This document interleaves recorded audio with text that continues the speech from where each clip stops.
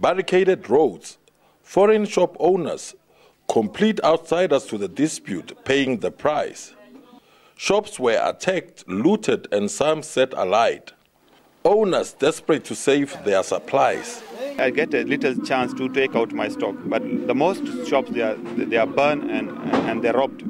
We decided to move some of stock because we think this place are not so safe. A large police contingent was deployed.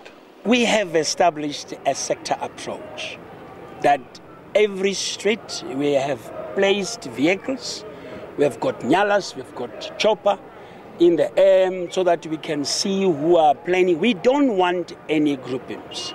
And we are saying to the community of Ledig and community in general, please, don't infringe the rights of others. But the community says they won't stop, insisting to know what happened to their money.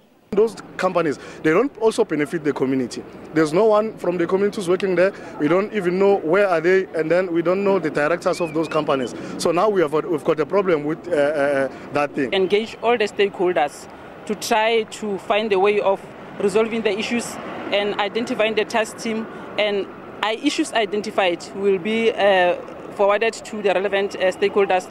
Police continue to be on high alert in the area. Solofelo Matibedi, SABC News, Ledig near Sun City.